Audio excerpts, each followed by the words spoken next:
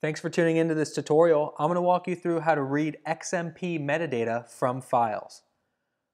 First, we need to go into Finder and choose our specific XMP files and store them where our original raw files are.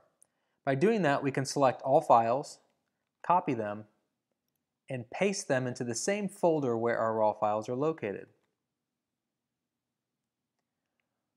Once this process is completed, we can then open up the Lightroom catalog where these raw files were imported and read this XMP metadata.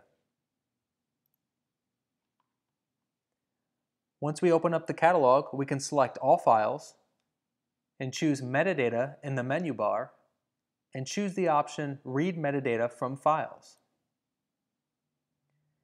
With the pop-up option to read metadata from files, we can choose to read. And as you can see, each file starts to change immediately. Once the progress bar completes, the entire read metadata from files process is complete. And that's it.